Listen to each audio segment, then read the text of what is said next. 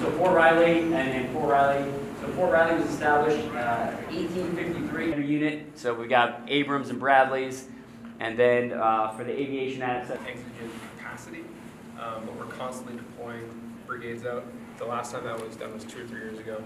The reason they did the tabletop exercise is that we've been designated as a inactive primary mobile force generation. I was just saying that we were just talking about the simulators we have on post, saying that if anyone has any questions specifically about this, we're 100% sure, sir. Because there's nothing there at the NTC that Correct. really belongs to you. Correct. You have to Yeah, so they with you, whatever. Building teams and talking to each other outside of the normal work environment. Again, kind of get people to open up a little bit more. The Deputy Commanding General of Sustainment back, General Nell, but she's currently busy in another meeting. And then our chief, one of the defects. And then we got the Site Solution Training Complex, a really good facility.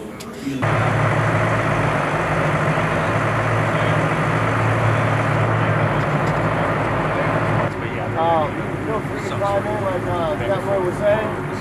All right? Whatever. We've got any questions right now.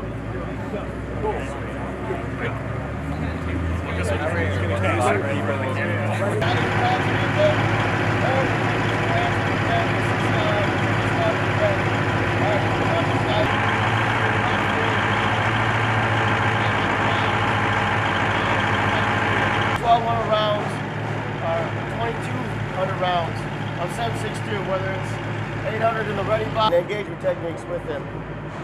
All right. Any questions so far?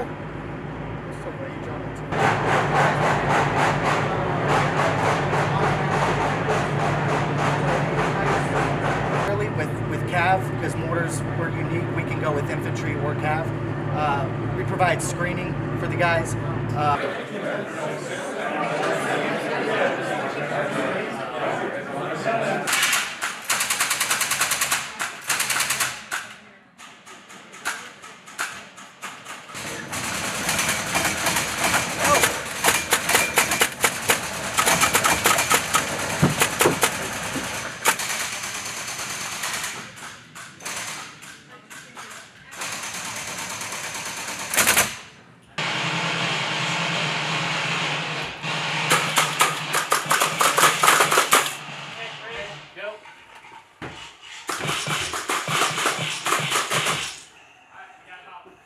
Touching the dust is all I'm doing.